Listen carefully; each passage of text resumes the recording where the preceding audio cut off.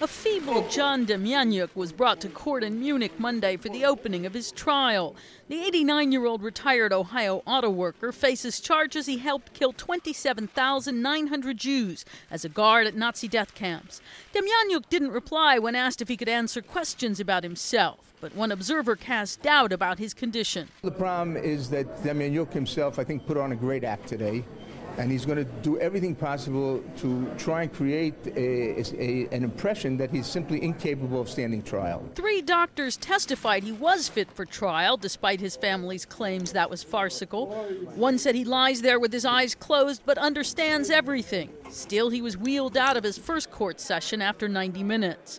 Those on hand to watch the case included 22 co-plaintiffs, many of them relatives of camp victims. One observer bore a tattoo marking him as a Nazi concentration camp survivor. Ulrich Busch, one of Demjanjuk's defense lawyers, told the court those Ukrainians who did volunteer to serve as camp guards did so to save themselves. You must imagine the experiences that he had with the German SS guards and how they were treating the Jews. If you wanted to refuse to obey orders in such a situation, I'd like to see how you would do that. Demjanjuk spent the day's second court session lying on a gurney with blankets obscuring his face, after which he was wheeled out again.